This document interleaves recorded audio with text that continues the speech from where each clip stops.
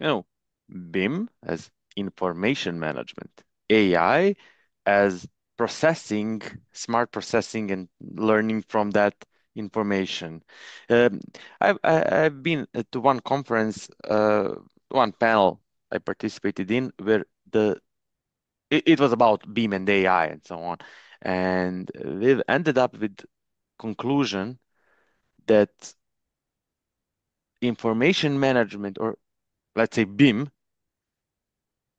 is actually a foundation of amazing things that are in front of us with AI. But we need to have that data in order to let's say uh,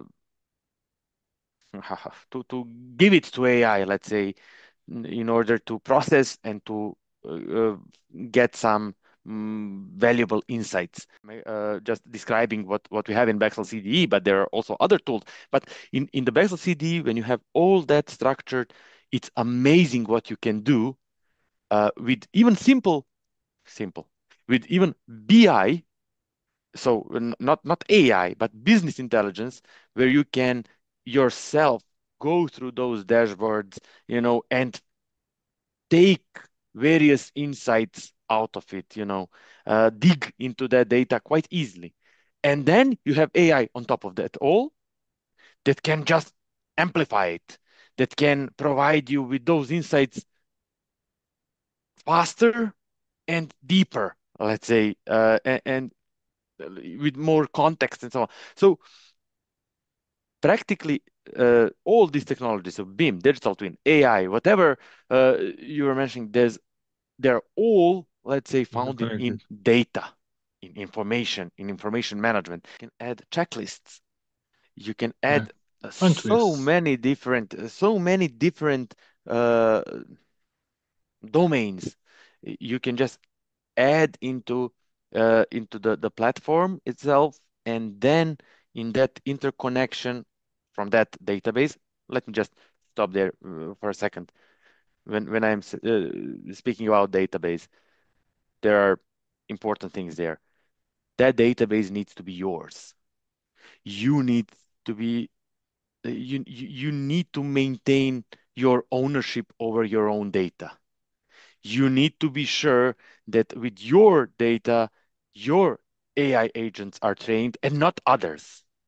You know, Yeah. those are very important data security concepts that we are thinking in BEXEL always, and we are providing our customers with I would say a unique possibilities to be completely sure that their data is handled in a way that I'm describing now, that they are the owners of their own data and so on.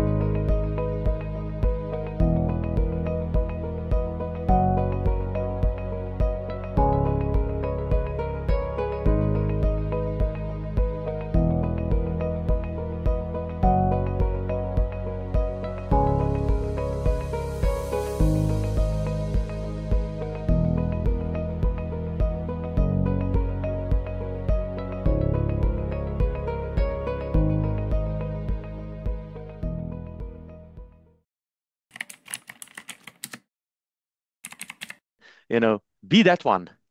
Be that one person who inspires. Be that one person who adds value. Every day, you should ask yourself whether you brought value on your project where you are involved. And, uh, amazing things are being developed around us. So you need to be curious. You need to stay open to innovations.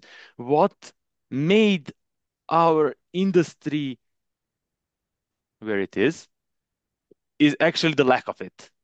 You need to be open to innovations, open, let's go wider, open to new experiences, to new things that come on your way. So with all of that, you just need, at the end of the day, to ask yourself, have I added value today? And if every day you ask yourself, the answers will vary. You will have answers, yes, I did great today, and you will have, oh, this was my bad day.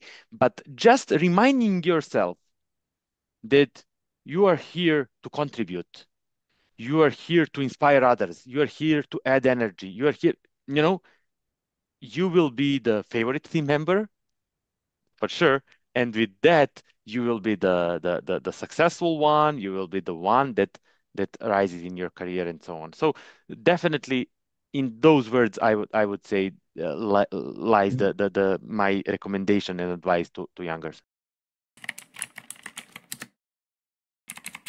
When you say what is the best productivity app, I think that sometimes we need to have some silence. So best productivity app would be a silent button, or Yeah. airplane mode on your phone or something like that, where you have some focus.